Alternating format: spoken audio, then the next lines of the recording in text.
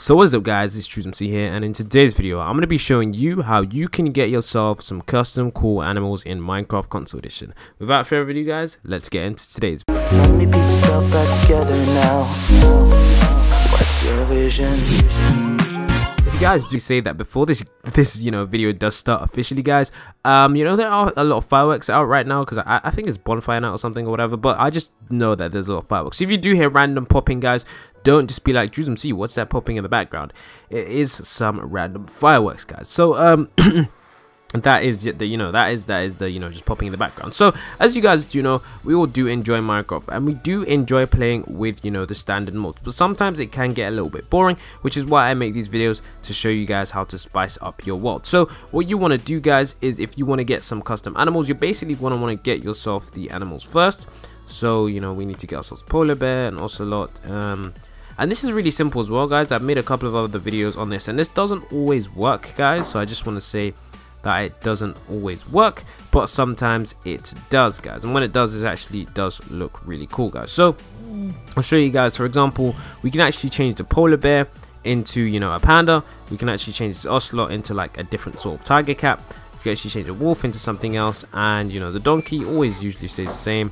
The skeleton, that actually looks, that's a child skeleton horse. And then we've got pig and we've got sheep. So all you need to do guys, and some of you guys might be like, well Psvita, that's pretty obvious, but it isn't guys, because a lot of people don't tend to do this, which is why I make these videos guys. And if you guys said, well Psvita, I kind of knew this already, just then the video is not for you then, is it? But yeah, like I was saying guys, all you need to do is change your texture pack guys. And when you change your texture pack, it basically unlocks certain mobs in certain texture packs. For example, I'll show you guys. I'll switch now. And as you guys can see over here in the Chinese mythology texture pack guys, we have ourselves a panda. So you can get yourself a panda in the Chinese mythology texture pack guys if you just switch to that one. And then as you guys can see over here, we can get ourselves, like, I think this is kind of like a leopard, but like I said, a wolf as well guys. It turns into, what's this, a fox guys. So as you guys can see, it turns into a fox, which I personally think guys, it's really cool. Rather than having the standard default mobs, you can just switch texture pack and get yourself some new sort of cool mobs, because something that not a lot of people do guys. And there's actually a lot of texture pack secrets guys that I need to make a video on, because there's so many uses for every different texture pack. Like the other day guys, I went into around 5 different worlds guys, and there were so many unique things in texture packs that most people don't realize guys, because not every mob changes guys. So I'll show you, for example, let's see, sheep. A sheep is still pretty much a sheep, although it doesn't look like it. And a pig guys is still pretty much like a wild boar, which is technically still a pig. So it doesn't always change guys, which is why I kind of made this video to show you which mobs do change and which mobs do look a lot better. So you guys can see, it actually just looks like a panda guys. It doesn't look like that much different than anything else. So I'll be showing you guys some more secrets, because there's so many secrets guys about like Minecraft console that like the majority of people don't know. So I'm going to show you guys some other secret animals as well. So as you guys can see in the Greek mythology texture pack, this kind of becomes like a baby lion, and yeah, it's just really cool, which is why you guys should definitely explore different texture packs to see which animals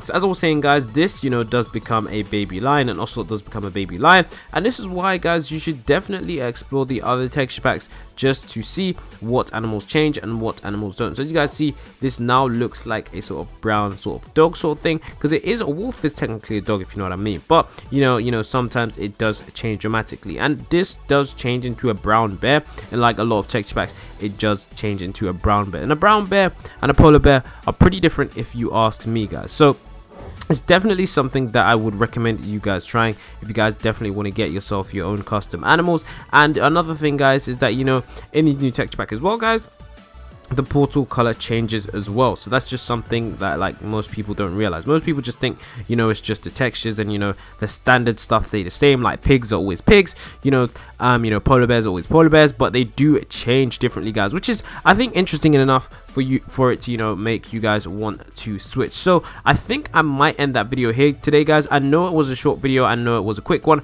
but nonetheless guys, I've got another awesome video coming for you guys tomorrow at the exact same time. I upload every single day a new Minecraft video, and I never ever miss a day guys. So